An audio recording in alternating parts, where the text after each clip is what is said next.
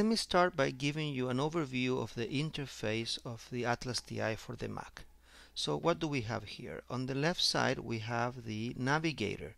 The Navigator allows us to access the documents, and not only the documents but the different objects of the project. So let's start by the documents. So here is a MP3 document, audio document.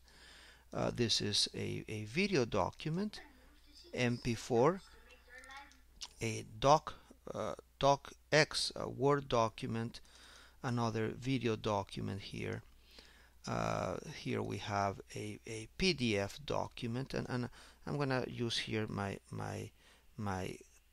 touchpad to make it to change this here, the size, you see. So this is very nice with ATLAS.ti for the Mac.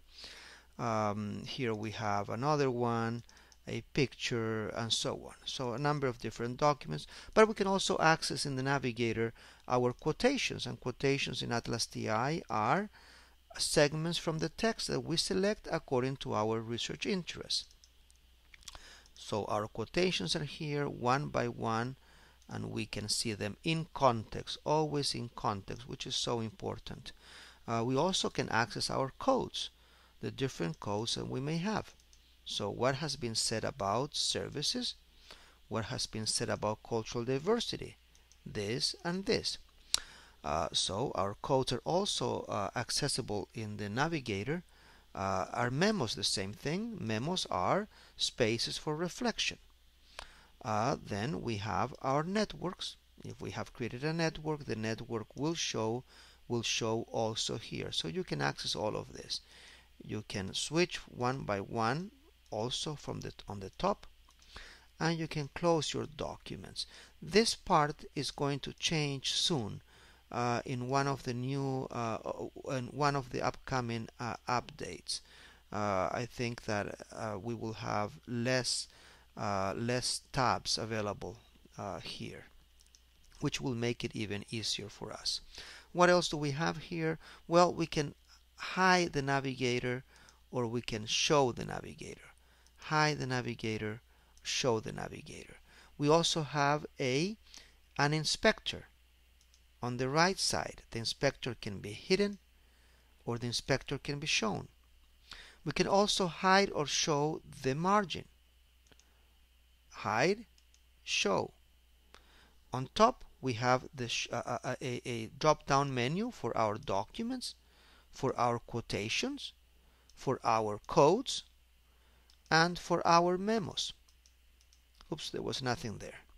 And we also have the managers, the document manager, which is the space where we will find information on our documents, their IDs, their names, the type of files they are, the number of quotations connected to the document. If we have written any comment on the document, this is a World Health Organization bulletin on primary care. So something descriptive on the document, and some information about the author and the dates, and the origin, which is the location of the document in your computer.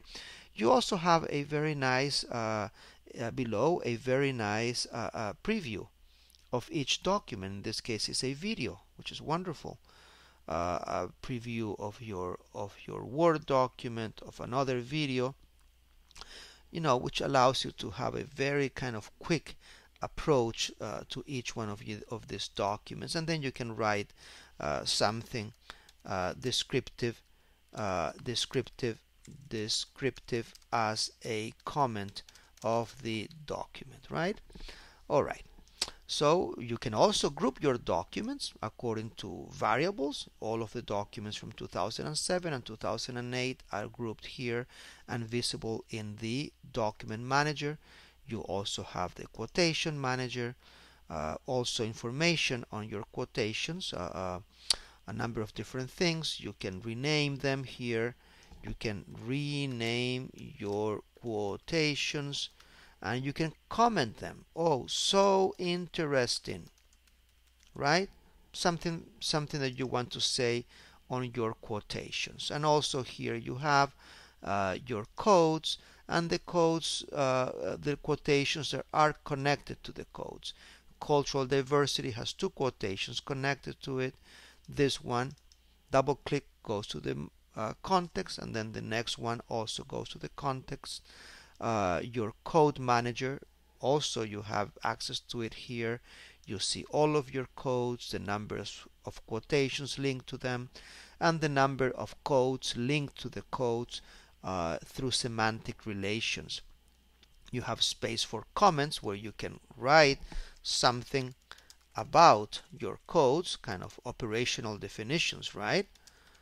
And here you have groups of codes according to anything you want, themes that may be emerging, for example. Alright, and then on top you have the main menus. The main menus where you can access different procedures in terms of the project, saving, renaming, exporting, importing, documents, quotations, networks, analysis, tools, views, and windows. And here in the middle you have keys for coding as well as printing the document. So this is an overview of the interface of ATLAS.ti. Okay, thanks.